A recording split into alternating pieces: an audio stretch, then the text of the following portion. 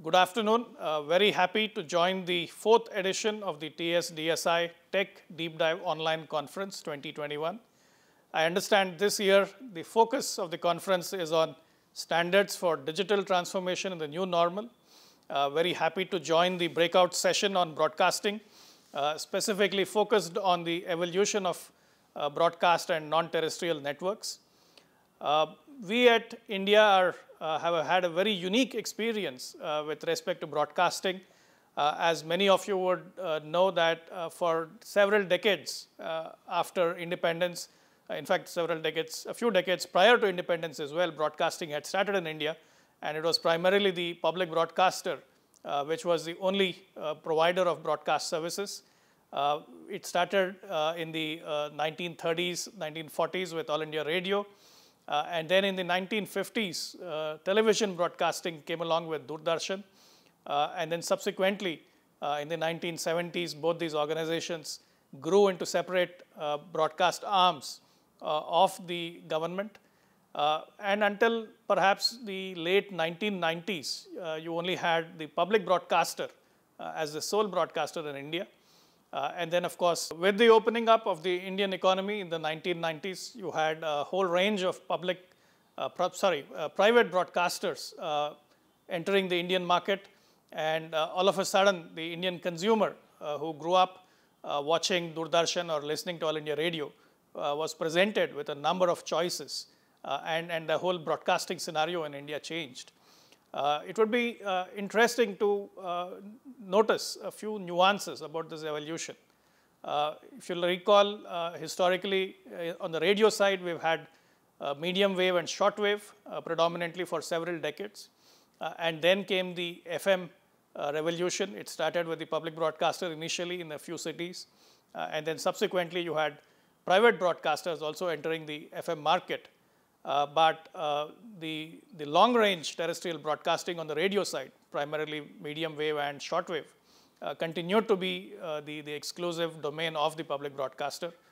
Similarly, on the television side, we all grew up with rooftop antennas, terrestrial broadcasting for several years. And then something changed dramatically in the Indian scenario.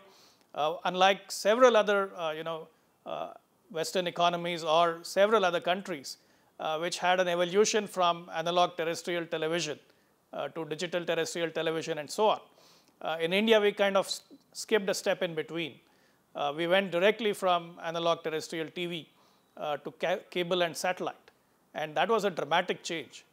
So you had households which had access to a mere single channel to watch on, or perhaps two channels. Now suddenly we're spoiled for choice. And today, India has close to 900 television channels. So you're seeing a dramatic shift from the rooftop antenna terrestrial broadcasting scenario to scenario where set-top boxes, be it cable or DTH, offer a multitude of choices to the consumers. All this was happening, late 90s, early 2000s. And then, of course, with the advent of the internet, the scenario has changed, and smartphones, the scenario has changed even more dramatically in India. We've had an explosion of internet traffic, especially video traffic, with smartphones and mobile phones, with an immense amount of viewing and media consumption happening on these devices over the internet through, be it live events or be it over-the-top OTT platforms, on-demand video consumption. India has sort of redefined the killer app for the internet, so to speak. I recall during the early days of the internet, a lot of debate and e-commerce, a lot of the debate would be focused on, what is the killer application? At one point in time, it was email. At one point in time, it was, the web browser and e-commerce sites and so on. But with smartphones and low data costs in India, mobile data costs, you have an entirely new scenario where the killer application is video and video consumption. And it's not just live streaming. There's a whole lot of user-generated content and person-to-person video as well, which is driving this revolution in India. So in this scenario, what does the evolution of broadcast really mean? I think this is something that requires out-of-the-box thinking a very different approach and thought process to the future of broadcasting in this scenario. And I think that is where I see the evolution of broadcast standards being very, very crucial and important. Our consumer today is not sitting in front of a television. Our consumer is not listening to a physical radio set anymore. In all likelihood, our consumer is either listening to FM radio on their earphones on a mobile phone, or our consumer is watching live TV through some kind of an OTT player, be it YouTube, be it Hotstar, or be it any of the apps out there. In fact, I was told that the recent match between India and Pakistan during the ICC T20 World Cup had an online viewership of almost more than 10 million viewers, which is phenomenal amount of broadcast-like video traffic being delivered over the top to mobile phones on the internet. And I think that is the viewing scenario that the evolution of broadcasting needs to capture. Those are the kinds of use cases that broadcasting needs to think about if we have to make it relevant in this end user behavior, changing habits and viewing patterns. So if we have to capture this, we have to rethink the role of broadcasting, the nature of broadcasting. And to me, the answer is very clear that in the future, broadcasting has to be direct to mobile. There was a time when being direct to home was important. That was a decade back. I think decade from now, if we are not direct to mobile, we probably are not relevant as broadcasters anymore.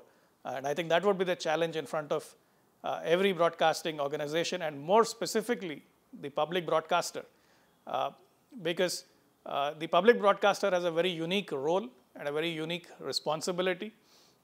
If you take any democratic scenario, any nation, the public broadcaster has the mandate to not only put out information, news, and live events and alerts of public importance, national importance, but also has a very unique role to play when there is disasters, when there are emergency situations. And all of these require public content of public importance to be able to reach the citizenry across platforms, across devices. So that calls for a whole new range of broadcast capabilities that have to be mandatorily provisioned on end user devices. Now, in the world of cable and DTH, we had a law for this, and it is called the Mandatory Carriage Law as part of the Cable Act, which required that the TV channels of the public broadcaster are mandatorily carried on all set-top boxes. Now, that was in the world of fixed television viewing. But when it comes to mobile viewing and increasing consumption of video through mobile devices, we need an equivalent public mandate, which requires that the content of the public broadcaster is mandatorily available on broadcast frequencies, which are delivered directly to mobile phones, smartphones, anywhere in India, across networks, across providers. So that, I think, lays the foundation for what kind of a direct-to-mobile standard that we would like to see evolve in India, where emergency alerting, disaster management, public content of national interest, public interest finds its way directly to mobile phones in a direct-to-mobile architecture. And that leads us to the next question, that how should the standards evolve to accommodate this future scenario?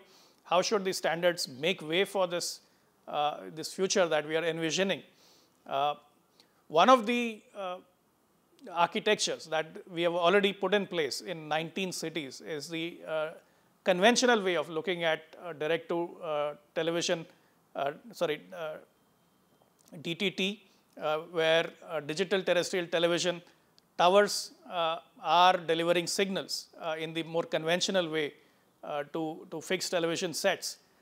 So that is the first place where we would look to enhance that architecture to also be able to service mobile phones, so that We are able to send out broadcast content not just to fixed television sets, but also to people on the go on their smartphones, on their mobile phones. And also from an end user experience standpoint, we would like to see the technology evolve where these capabilities are inbuilt to the mobile phones, just as today you have FM receiver capability built into a smartphone where you don't need an extra piece of hardware, you don't need a dongle, you don't need a add-on antenna and so on. So something along similar lines we would like to see for direct-to-mobile broadcasting, where this becomes a capability which is inherent in the mobile devices. It is an intrinsic capability, and you're able to build various multitude of applications around this capability. And that is when the true potential of direct-to-mobile broadcasting will be realized. So it is interesting for me to see the efforts in different countries. For example, with ATSC 3.0 in Korea and the United States, with LTE broadcast, some of the work that's being done in the European Union. Also some of the efforts around 5G broadcasting, which have part of the 3GPP standards.